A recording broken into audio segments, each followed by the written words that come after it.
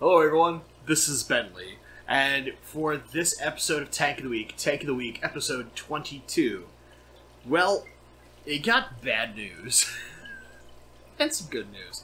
I'm going to keep trying to shoot this particular tank.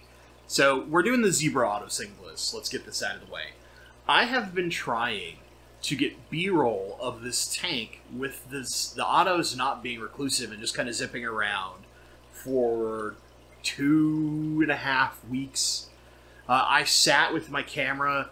Now, I left the room. I sat with my camera on for, basically at a full battery and let it sit in here for an hour and a half, which is the warm room. It's about as long as it can go with how I shoot without powering completely down and forgetting whatever it was recording.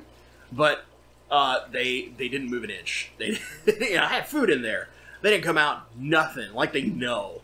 But I did get one shot of this guy on the glass unsuspecting, and it's going to be handheld, so it'll be a little shaky. So let's talk about this fish, why it's neat, and why this fish that I never really see very often, that is a grazer of microorganisms and some levels of dust algae, like your diatom algae, why I keep this thing and why I like it.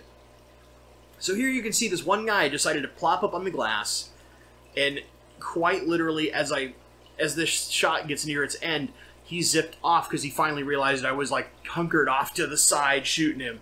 But you can see that pattern.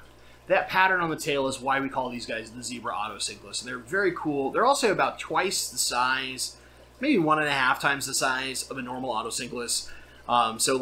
The females are about 50% larger than a regular full adult Otocinclus, and the males are, again, about 50% larger than the males in a regular Otocinclus, your common Otocinclus.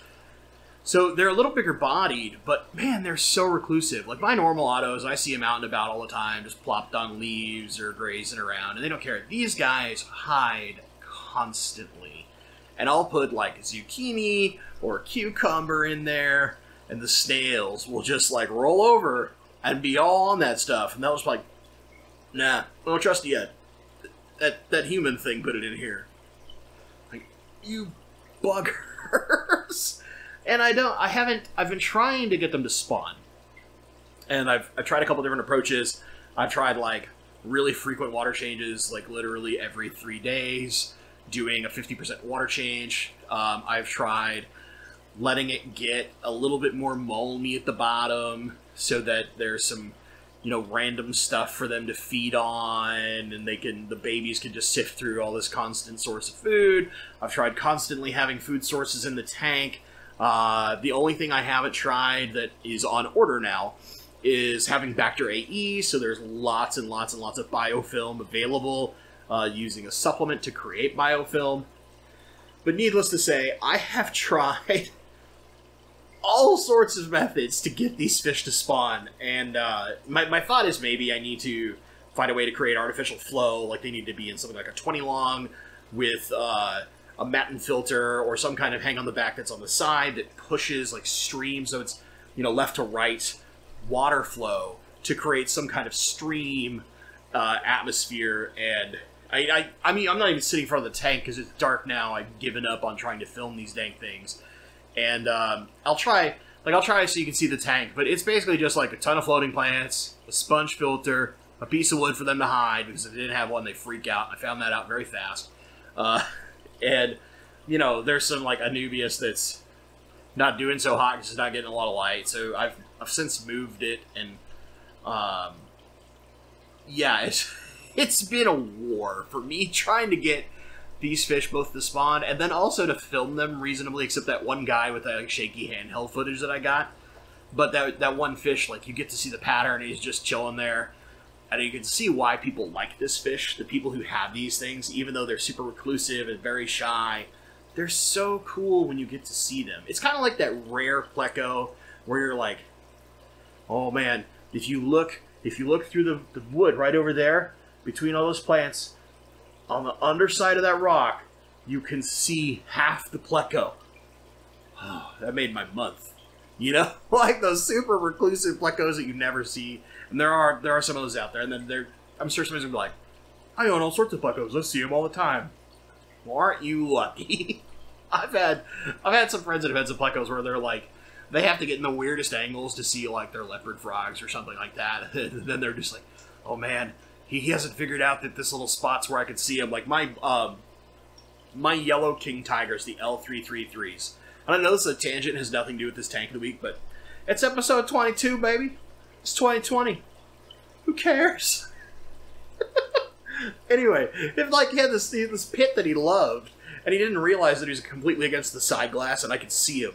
But he had like rock above him and rock to his side, and this like pit into the gravel, and he's sitting there like, found my cave, I'm safe, nobody can find me, I'm just gonna wait. One of these days, a lady pleco is gonna come by. It's like, I don't own a lady pleco for you, buddy, sorry. But I could see him, I got good pictures of him.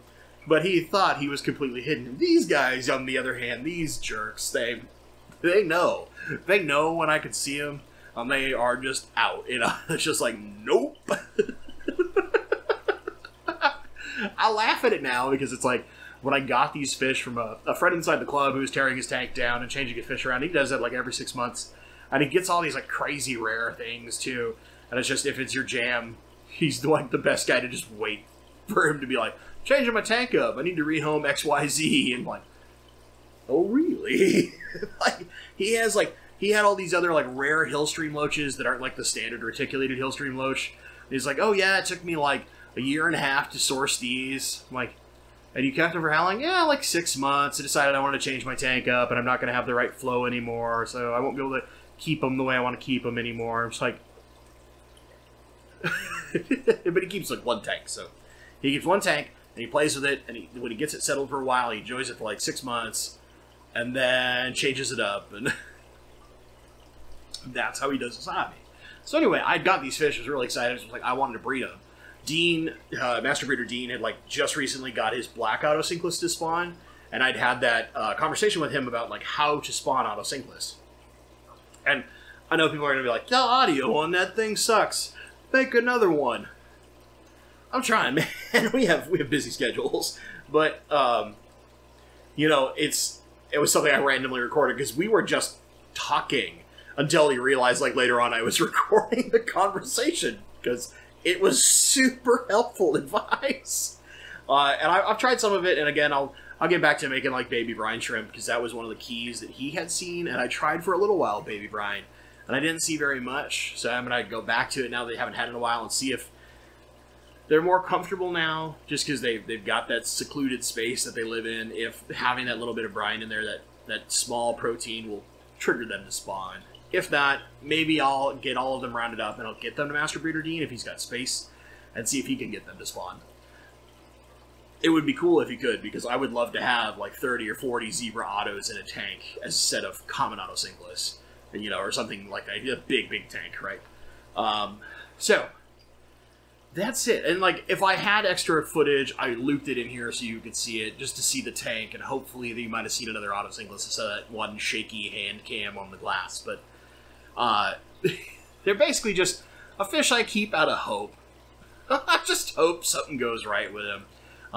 You know, I lost a couple when I transitioned them over. They really are fragile when it comes to moves, or at least they seem to be. The guy who had him at first had mentioned to me that he lost a few when he did his first move, so I'm gonna guess that, you know, that's just the nature of the game. But as we get further and further along this, we'll just see. We're getting toward the end of Tank of the Week. I've really had a blast doing all of these for you folks, and just it's enjoyable, like going through all of my tanks and like kind of the challenge of making this extra content for you guys. And I'm really looking forward to well, what we're doing now in 2020. I've been really surprised at the results, and we'll talk about this this upcoming Saturday. So the next video will be where we talk about what is going to happen in 2020, the results of the poll that I had, and kind of polling you guys again as to see what you want going forward. So with all that being said, if for some reason you enjoyed this rant about how it was impossible for me to capture footage of my zebra Otocinclus except this one guy, throw me a little like button. Maybe you understand like the frustration of trying to capture a fish and it just not cooperating with you at all for like a picture or a video, or you're trying to explain to this friend like, no, this fish is always in this spot. Just come over here for a second. I'll put food in. They'll be over there, and then they never show up. And it's like one thing you want to show your friend that's really cool. Just it's like, I know what you're trying to do, human. Nah. If you are my serial disliker, the truest of my fans, the one who knows how terrible all this stuff really is, this clearly proved your point. So you hit that thumbs down twice, buddy. Thank you. Glad you got that done. All right. Now, for those of you who are new, you may be looking forward to some of the new stuff. We got a couple episodes of Tank of the Week left. Next week, we're going to check out Bob and see what is going on in this angelfish tank right here. Bam! There's been some stuff, and it is, I think it'll be really interesting to you guys because it's weird. It's the only way I can describe it. It's weird. And then we'll have the final episode 24 will be our final episode of Tank of the Week. And at the time of filming this, the star of that show is here. And I'm going to need something huge. As always, guys, thank you so much for watching. Maybe subscribe and hit the little bell. And stay awesome.